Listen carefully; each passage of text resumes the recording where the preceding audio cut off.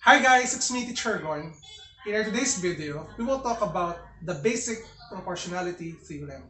This theorem is an important theorem or topic na pag-uusapan natin kasi kailangan natin yung knowledge about this when we talk about similar triangles. So before ako mag-start ng aking discussion, I want to give a big shout out sa Santiago National High School from General Trias, Cavite. Again, shoutout po sa lahat ng mga estudyante at shoutout sa lahat ng mga teachers na nagtuturo sa school na ito.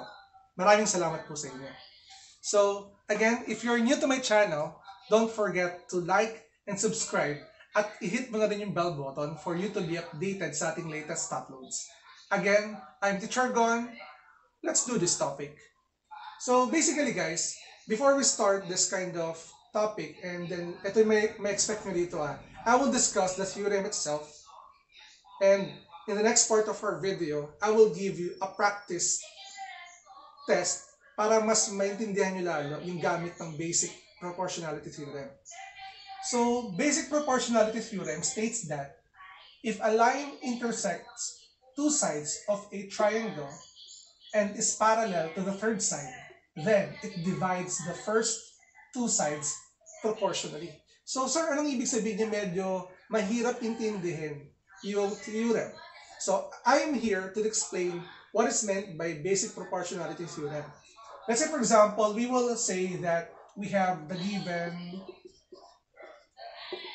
triangle A, B, C.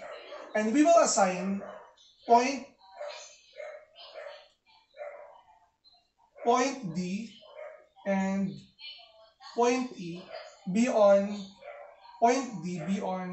side AB. So lagyan natin dito sa side A, si point D. This is point D. And point E is on side AC. So again, we have triangle ABC, and yung point D natin is on side AB of the triangle of the first side, and yung point E natin is on the second side, which is side AC. So, if we connect them, connect natin to, as you can see, we have two small triangles, pero later, sana natin pag-usapan yan. And if pag nangyari na these two sides are parallel, again, if these two sides are parallel, then, sabi dito, it divides the first two sides proportionally. If ganito yung case natin, we can create a proportion which is AD or side AD, this AD over DB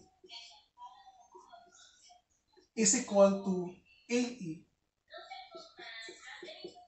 over AC. Ayun yung pinaka-ibig sabihin ng ating basic proportionality theorem. Review ko lang uli Given the original triangle ABC and point D is on side AB and point E is on side AC.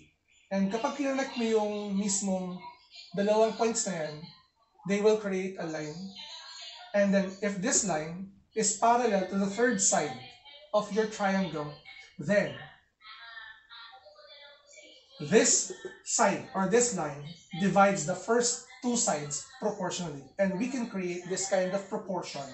AD, side AD, over DB is equal to side AE over side AC.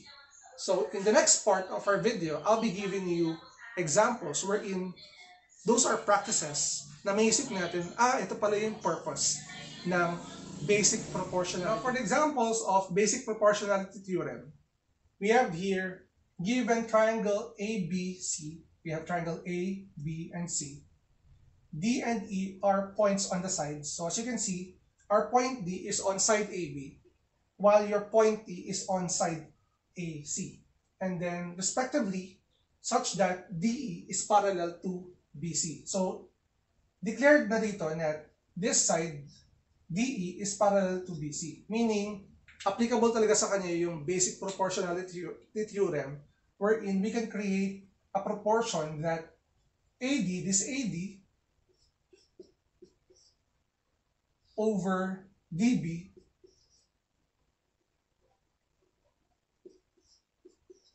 is equal to the ratio of AE over EC. Okay? So here's the problem. If AD over DB is equal to 3 over 4 and AC is equal to 15 centimeters, find AE. So in this problem, alamin muna natin alin yung mga given natin at ano yung nawawala. So AD is equal to 3. Sabi raw AD is equal to 3. Your DB is equal to 4, right? Tapos yung inyong AE, find AE, meaning, so gamit tayo ng variable to represent the missing unit or quantity. So you have X, while your AC, this whole side AC, is equivalent to 15. And the Y equal to 15. Okay? So ngayon, paano ngayon natin hahanapin si AE? So ito yung diskarte rito. So given natin is that AD is equal to 3. Ulitin lang natin. DB is equal to 4.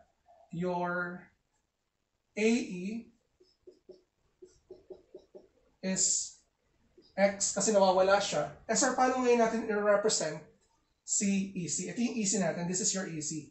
So to represent EC, kasi wala naman tayong AC dito. To represent your EC, ang gagawin mo lang is to subtract AE from the length of EC. It will become, yung EC natin, it will become 15 minus your AE, which is X. Okay? So basically guys, if meron na kayo nito, you can use this proportion and substitute the values. Meron nyo substitute ang values natin. Wherein your AD is equal to 3. That is 3. Okay? That is 3. Tapos yung DB is equal to 4. And your AE is equal to X. So that is equal to X over yung EC, which is equal to 15 minus X. And then, you can cross-multiply. Cross-multiply natin. This will become 3 times. 3 times 15 minus X. Usog na natin ng konting camera. Wherein 4 times X is equal to 4X.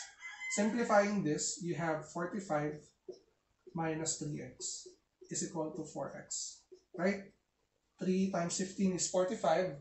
Your 3 times negative X is equal to negative 3X. And then, we can transpose 3X to the other side, and it will give you the new equation, 45 is equal to 4X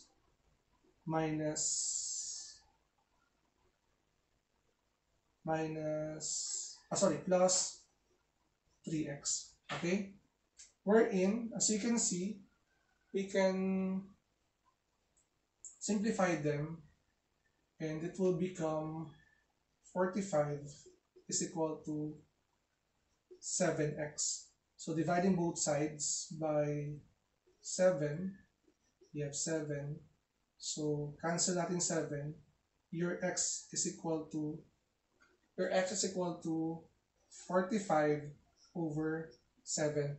Kapag kinalculator natin yung 45 over 7, yung 45 over 7 natin is also equivalent to 6.43. So yung length ng ating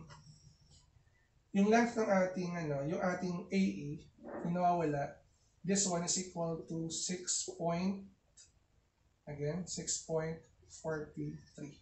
Okay? So I hope na clear tayo dun. This is 15. Okay? So I hope na you learned something from this video, and sana if natuto kayo, you can comment down below kung ano yung magiging reaction nyo about our teaching. And kung meron ka naman mga requested topic na gusto mong i-cover natin sa ating channel, feel free to comment down below kung anong topic yung gusto mo. So, again, maraming salamat sa inyo. If you're new to my channel, don't forget to like and subscribe at i-hit na rin yung bell button for you to be updated sa ating latest uploads. Again, I'm Teacher Gon.